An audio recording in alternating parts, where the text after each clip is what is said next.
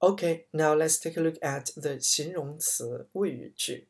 So what is a sentence with adjective or predicate? Let's take a look at it.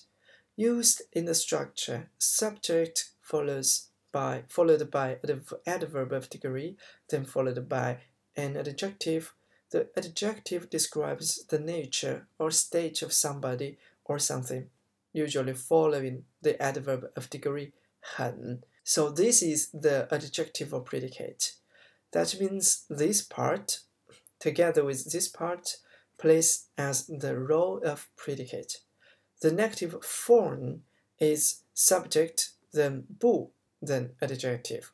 Let's take a look at some examples. The first one, 我, this is the subject, then 很.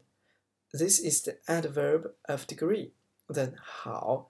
This is the adjective, so 很好 becomes the adjective or predicate.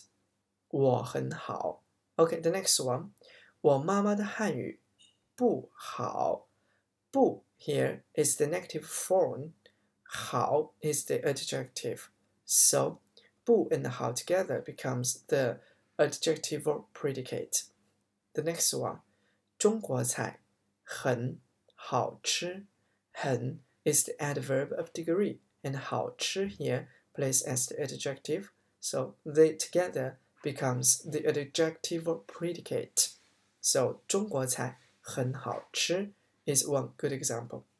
So this is the 形容词谓语句, that is the sentence with adjective or predicate.